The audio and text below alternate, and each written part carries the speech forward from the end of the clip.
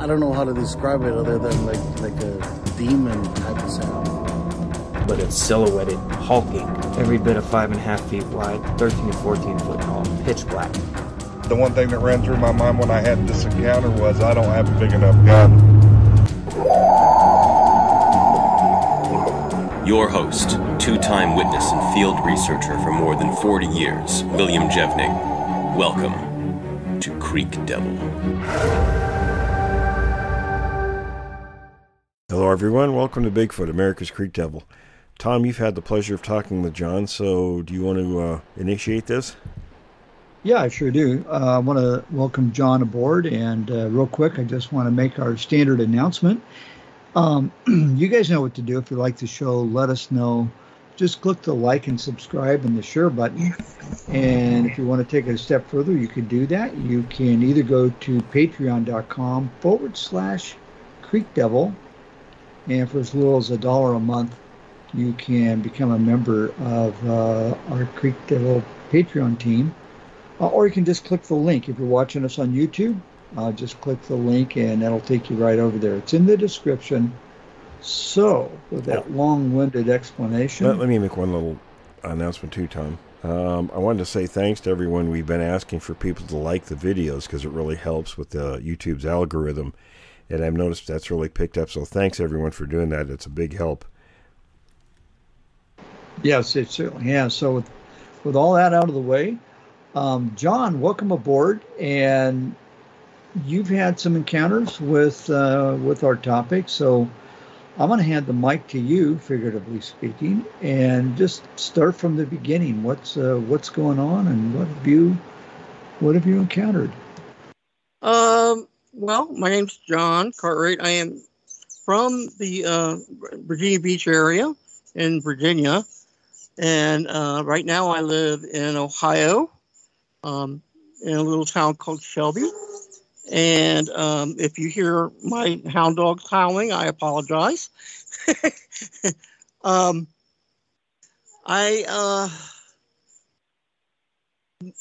had an encounter, and it was in Pasquotank County, North Carolina, which is on the edge of the Great Dismal Swamp. And it was on some property that my best friend's uncle and father owned. It was a hunting property they had, and it was in 1982. It was Labor Day weekend, 1982, and I was 17 years old. I was about to turn 18, and do you want me to just jump into the encounter, or what do you want me to do? Well, yeah. Whatever you want to do, however it's go ahead and jump into the encounter. Well, fill us in on what led up to the encounter. Were you guys going hunting, fishing, camping, some of the details, and and then what happened? Okay. Well, yeah, like I said, it was Labor Day weekend, and I was with my friend and his father and his uncle. And they had a hunting property down in Pasquotank County, North Carolina. And it was my first time hunting. And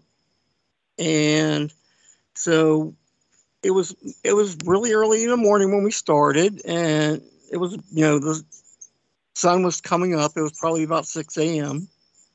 And, they gave me a small rifle. And I can't remember what it was, but it was, it was just a deer hunting rifle. And here in Virginia, in North Carolina area, the deer are really small, so it was a really small caliber rifle. They dropped me off at a deer stand. It was about 10 or 15 feet up in a tree. It was like a platform. And it had some netting around it, and it was camouflaged. And I climbed up in there and got myself comfortable, sit down on a stool, and it was really nice. It was really cool, something I had never done. I did see, you know, 3 or 4 deer, and I got to see a black bear, a small one. And it was really, of course, I didn't take a shot in it. I didn't really plan on shooting anything. Anyway, I was just there for the experience. And about, I would say it was about 9 o'clock in the morning. I had been there for, 2 or 3 hours. And the first thing that happened to me was a horrible smell. And it was like the worst thing I had ever smelled in my life. It was like rotten eggs and rotted meat and like ammonia and it affected me more than just being a smell. It like made me dizzy, and I kind of fell down on the floor of the blind, and and it was like the world was spinning around, and I was dizzy, and getting sick to my stomach. I didn't throw up, but I felt like I had to throw up, and that lasted a few minutes, and I finally I shook it off, and I was shook it off, and I was able to sit back up in the chair. And, I'm sitting there wondering, what the heck just happened to me? And where did that come from? And I was really confused. And then I sat back down, and then I started to hear noises, like something was moving through the brush and the woods, and cracking, sticks cracking and branches cracking and footsteps and leaves moving. And I was like, oh, cool. There's going to be it's a deer, it's a bear, something's coming. And I was getting ready. And I'm looking, and about, I would say 30 yards away from me, it stepped out, and I could see it was a Bigfoot creature. And here comes a truck. I apologize. Oh, stoppers. Okay. And it stepped out, and it had its back to me, and it was stood there, and it was eating mulberries, which grow a lot down there in that area. And I was like, cool, it's a bear. And then I started watching it really, looking really close. And my head cleared up better, and I could see really good. And it reached out, and it picked one of the berries. And it was, I was like, oh my gosh, it's got hands. That's not a bear. That's a Bigfoot. It kind of hit me with shock. And it,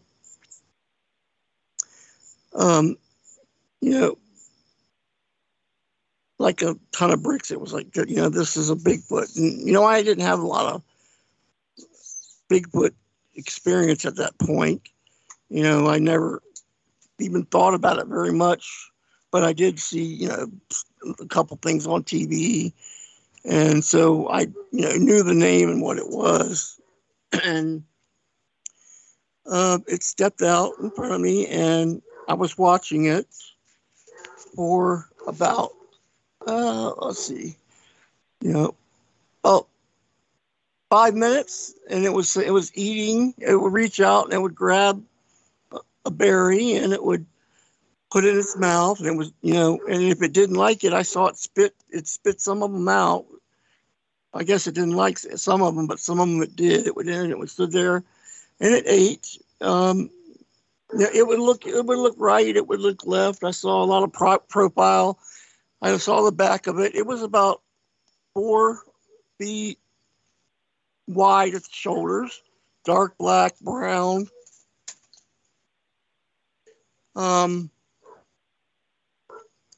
It had a very muscular build.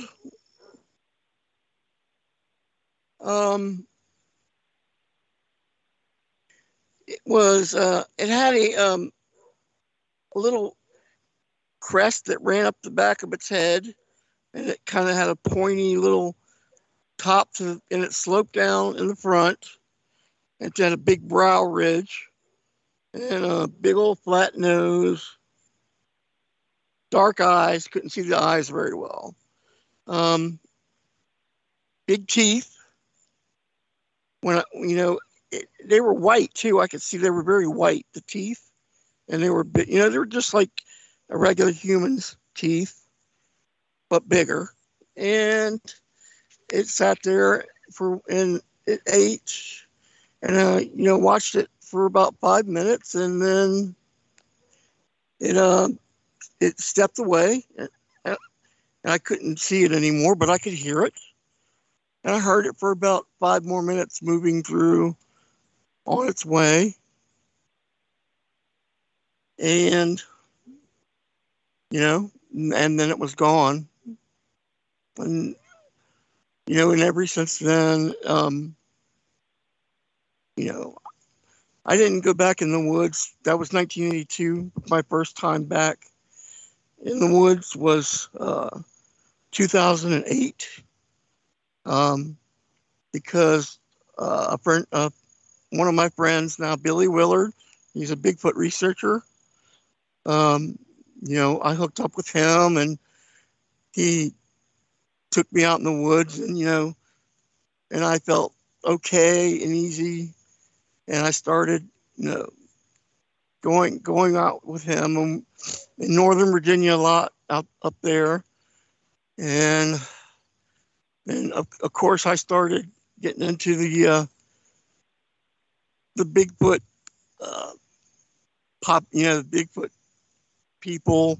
I got to meet a lot of people, went to a lot of conferences, was a member of the Sasquatch Watch of Virginia for, 8 to 10 years, something like that. And eventually I met my wife at one of the Bigfoot conferences that I'm married to now. And she had an encounter also when she was a teenager, and here in Ohio, though not in Virginia like mine. And we got married, and I moved up here to Ohio because we can do a lot more there's a lot more Bigfooting places here in Ohio than in Virginia, where I was from. We are actually not far from a hot spot where I live. I live in the country now. And that's about it. Did you have any other questions? Well, I had one question. So you saw it in Virginia. North Carolina. It was North Carolina. North Carolina. Okay, all right. But you're originally from Virginia. I was just gonna say that I think there's where I live was only like an hour from the border into North Carolina, and right on the border is where the Great Dismal Swamp is at, and we were on the North Carolina side of the border. Okay, and what's it called? The Great Dismal Swamp? Yes, the Great Dismal Swamp. It's in Pasquotank County, North Carolina.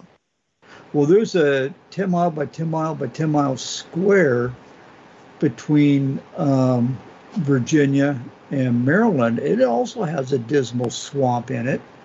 They're not Bigfoots, but I think they're big mouths. You know what I'm talking about, right? Yeah. No. That's interesting. I've heard about activity in North Carolina, but I think one of our panel members probably is more familiar with that area than I am. Yes, I am, Tom. I thought so. Hey, John, this is David. I'm in Central North Carolina. Mm-hmm. There's a certain national forest south of Pasquotank County. I won't say the name of it, but that is a well-known area of activity. So I wouldn't be surprised if the ones you were experiencing in Northeast Carolina are from this certain national forest. Have you ever heard of any other people seeing anything or reporting anything? Yeah. Oh yeah, I used to speak to people a lot. You know, when I was down there living there, and we were I was really involved in the Sasquatch Watch of Virginia. We went to several places in Virginia, and actually all over the country, but a lot in Virginia. And that area, there were 4 or 5 witnesses that I spoke to that were they had a lot of road road crossings sightings, or they would be standing on the side of the road. A lot of cars and trucks going by. I must have talked to about 10 people that had sightings of them just standing there on the side of the road as they were going by. That's not surprising. They're all through that area along the coast. Yeah, they got everything they need there. There's lots of deer.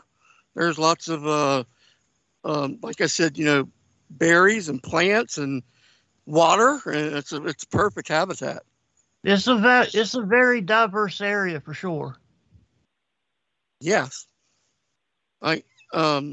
it's everything. I mean, there's lots of black bear. So if a bear can find enough food to live there, I'm sure Bigfoot can too. Oh, definitely. And well, John, this is Chuck. I live in Oklahoma, and your first encounter, your first sighting is always a mind-changing event, obviously. Mm-hmm. And the question I have for you is, did you ever sense while you were watching this thing, did you ever get the sense that he knew that you were there at all? I get asked that question a lot, and I am not sure. I would say no, because I would think it didn't really look directly at me ever. It would turn, like the whole top of its body would turn and peek over one shoulder and then turn the other way and peek over the other shoulder. It would do that constantly, but it never really looked directly at me. So I would think no, it didn't know I was there. Very interesting. It either didn't know you were there or it just didn't care you were not a threat to it. It's one of the two. Yeah, I was just, a boy. Yeah. I was absolutely no threat. And the gun I had probably wouldn't have killed me. It was a small caliber rifle. Hey, John, can you tell us a little bit about your wife's encounter by chance in Ohio? Yeah, sure, I can tell you. Her encounter was in, what's the name of that place? Mohican State Forest. Okay. Which is a really hot spot. There's been a lot of sightings there. And she used to live right outside of that area. And right now I only live a half hour away from there. So it's not that far away from me now. She was with her best friend, and they were just walking a trail. It's the main trail that's up there in a Mohican. And there's a spot on the trail. It's even been on the Bobo and Clip Finding Bigfoot. They've even done a show that's from that area, Mohican State Park. And there's a trail. And once you get to a certain spot, you're walking right by a cliff. And it's about 50 feet above your head. And that's where they saw it. It was standing right at the top of that cliff. And She said it was rocking back and forth as it was looking at her and her friend. And, of course, that they were, 20 years old at the time, and, a couple young girls, and, it scared the Jesus. Did they get a good look at it or describe it? Yeah, she described it. She said it was huge. 9 feet tall, muscular, had the conical shape too. It said, the classic Bigfoot description, conical head. She could see it, swaying back and forth and moving its head as it looked at them. And it didn't look like it was frightened by them or anything. It was kind of curious. Whenever they sway back and forth like that, that usually indicates they're agitated. Oh, that could have been the case. Yeah. Because there was 2 of them. There was two young, early 20s women looking, looking up. And they were actually out there bigfooting when they had the sighting. So that's why I said it's a hot spot for a lot of people. A lot of researchers go out there, and they got lucky one day. And so that's only one she had. They were doing it for 5 years. They were hitting that every weekend. when they were off work and doing research there. So. And Go ahead. No, you go ahead. Did she say how long the encounter lasted? Did it eventually just walk away on its own, or did they leave first? What happened? Yeah, she said it was just it was a couple minutes. It was a couple minutes. It stood there, and it kind of swayed back and forth and stared at them, and it was about. I think it was in the middle. It was like 9 or it was like not noon, but getting close to noon time. So it was clear, I believe. And she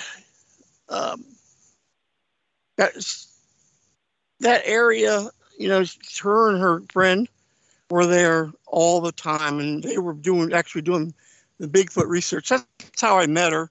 It was at a Bigfoot conference. So, and yeah, Bigfoot's never done anything for me but find me a wife. So, well, there you go, buddy. You came out ahead of that deal. Hey, I got a question for you. I'm just going to kind of go for the gusto here. Go ahead. If she happened to be in the house, and would she be willing to hop on for a minute or two and just describe her encounter? Well, I can ask her. 1 second. I'm outside, so I got to walk back in the house. Oh, absolutely. Yeah, no problem. She might say no, so don't be insulted. No, that's fine. That's perfectly fine. Okay. No, I'm sorry. She doesn't want to. I apologize. Yeah, no apology necessary whatsoever. No, that's absolutely fine. Sounds like she's got her hands full. Yeah, she does. She's got her hands full right now. Yeah, well, that's certainly more important. Absolutely. I'll tell her to contact you sometime. Oh, we'd love to hear from her. Yeah.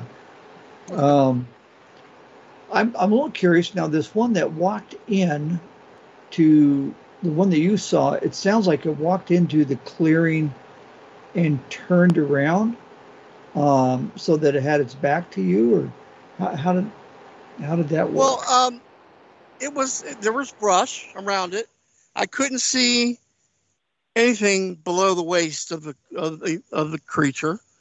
What it did is it stepped out and it turned and it had its back to me, and it was this huge mulberry bush tree that it was eating off of, and it was picking berries off of it and eating them. And later on, when my friends came back to get me from the tree stand, of course I told them what happened, and of course they laughed me out of the place. And but I walked over to where it was standing, and I got a gauge, of how big it was, because I could see where its head was compared to a tree that was nearby. And it was every bit of 9 feet tall, probably. It was very, very big. So. And I think you already said this, but you said it was brown with a little bit of black, or what was the color? Yeah, it looked grayish in some parts, and then dark brown or black in some parts. Yeah,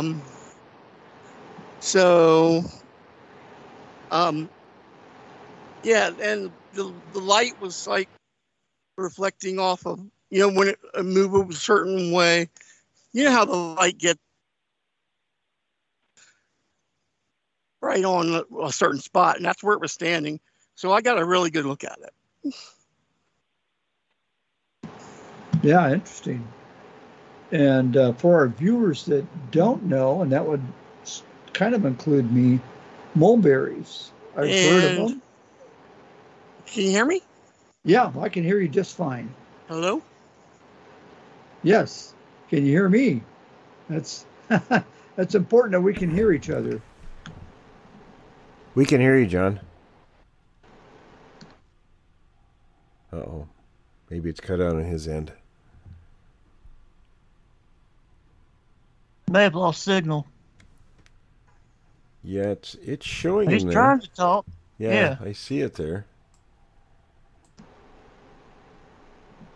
John, if you can hear us, we can't hear you right now. But we're going to try to bring you back in. Oh, okay. It says he left. Let me bring him back here real quick. Let's see. Okay, there he is. There we go. Hey, John. Hey, sorry about that. I don't know what happened. Oh, That's all right. It's technology, schmechnology.